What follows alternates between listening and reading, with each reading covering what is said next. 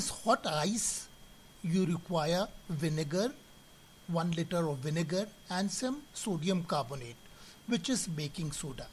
In a pan, pour out 1 liter of vinegar and add 4 teaspoons of baking soda. On adding baking soda, there would be a effervescence, there would be bubbles coming out. And you stir and mix it well.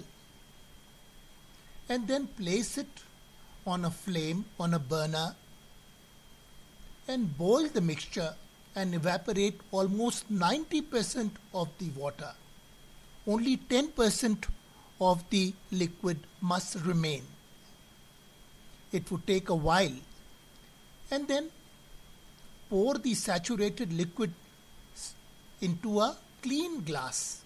Cover the glass and leave it to cool for about 5 to 10 hours.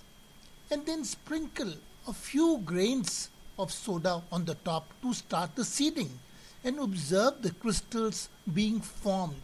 This is a beautiful sight. The crystals from the surface go all the way to the bottom and the glass becomes milky.